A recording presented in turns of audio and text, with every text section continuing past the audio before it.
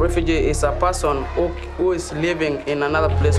Refugees being out of your country because of war. I will be a refugee because there's no peace in my country. UN officials cited the wars in Syria, Afghanistan, Iraq, Yemen, and South Sudan as one of the major reasons there are nearly 60 million people forcibly displaced worldwide. Dadaab in Kenya, near Somalia's border, is the world's largest refugee camp. The United Nations built this camp to house 90,000 refugees.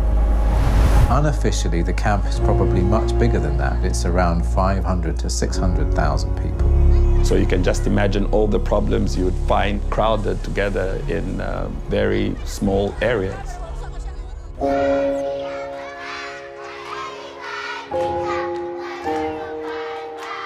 For many refugees, the aspiration is to be resettled to a third country. But for most, it's an impossible dream. I always dreamt about Liban coming to the United States one day, and he's a big part of our family. There will be tears of joy when I see him. Okay, I love you too.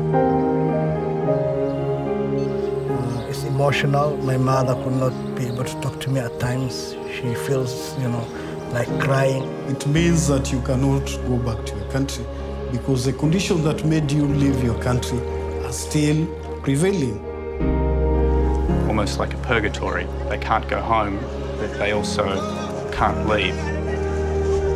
You hope and pray that it will be temporary initially. They become long-standing.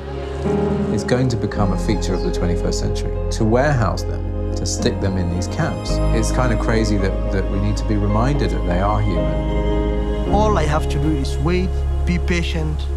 But what I'm sure for is one day it will come to join my family back.